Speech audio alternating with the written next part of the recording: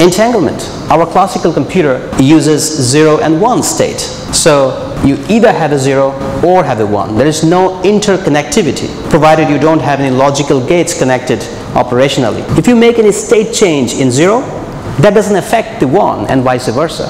But in quantum computers, qubits are entangled. They are not even connected, they're entangled. You separate these particles as far as, let's say, you keep one particle in the Milky Way galaxy and the other one in the nearest galaxy, which is Andromeda, which is 2.5 million light years away, and they connect instantly.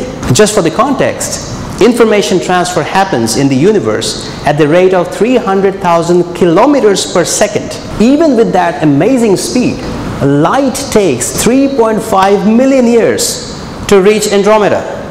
These two entangled particles are connected instantly. Imagine the immense computational possibilities with a quantum computer.